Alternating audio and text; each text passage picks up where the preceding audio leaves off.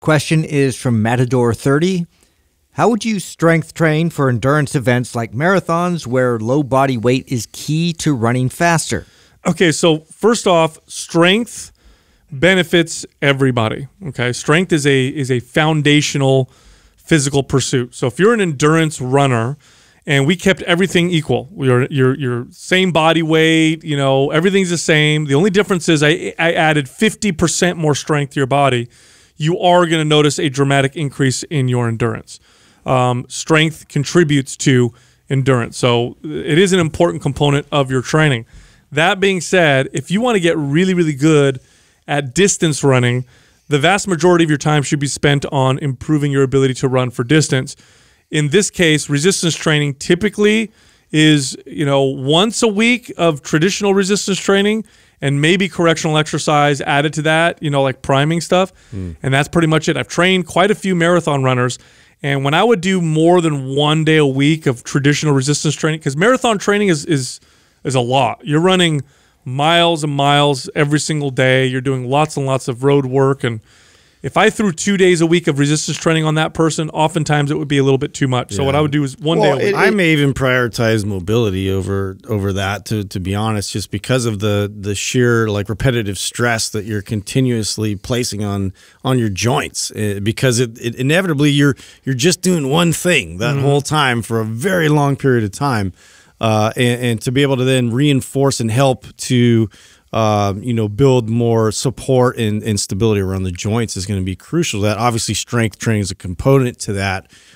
In terms of gaining size and more muscle, like, I mean, a lot of that is going to be derived from the nutrition, though. Yes. It also matters if you're a marathon runner who wants to be stronger, or are you somebody who wants to be strong and then also wants to marathon run. Right. Are you trying to get better at marathons? Right. So it depends on how you answer that question to yourself. Because if you come to me and you're somebody who is a marathon runner and you just want to build some strength because you know that you've heard us talk about the importance of strength and it does have carryover and it's going to benefit you, then the training looks like what Sal or Justin's saying. Maybe 1 day a week of strength training, or maybe even, to Justin's point, mostly mobility, because all those things are going to help build strength while complementing your marathon running. But if you come to me and you're like, hey, I really want to get stronger, but I also love to run marathons, like, the conversation is different. I might have you strength training 2 to 3 days a week, and then on your off days, we're progressively increasing our runs so you can run a longer distance. But my priority is building strength. So it all depends on what's more important to you. They're conflicting, although strength has its carryover, they're conflicting messages that you're kind of sending the body. I want to be very good at long endurance, which is going to train your body to be very efficient metabolically. That's really challenging when you're also trying to send a signal, I want to build strength, build muscle, which is the opposing signal. So it's about what is more important to you, and then you prioritize the programming around that. Now, best exercises, in my experience with marathon runners, and of course, it depends on the individual, so I'm going to give you some general answers. I love lunges for runners in general.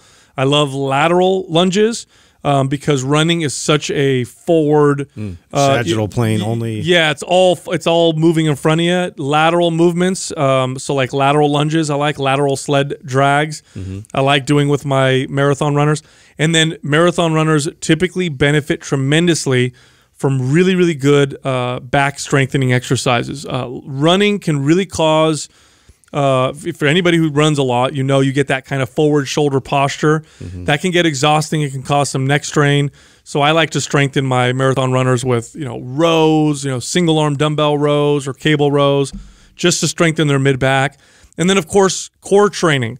You want to do some strength training for the core. And it's funny, when I had a couple runners that I trained for the Boston Marathon, and it was funny, if I trained their legs really hard, they were able to, right after the workout, go and run, 15 or 10 miles, and they'd notice a little bit of a decrease in performance, but for the most part, they're okay.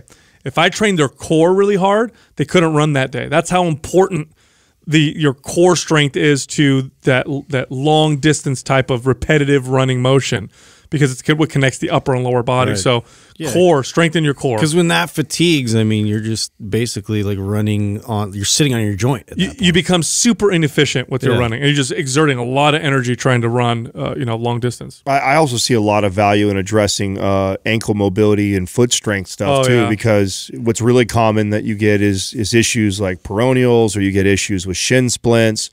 Tibialis raises. I right. love tibialis raises. Working for runners. dorsiflexion. So focus on working a combat stretch.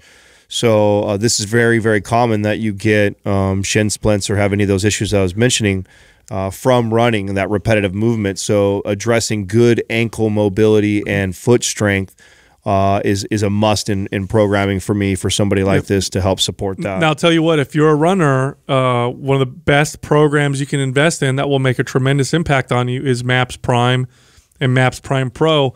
What you would do is, going through MAPS Prime, for example, do the compass test, identify what your priming session would look like, and then do that before your runs. Forget the resistance training.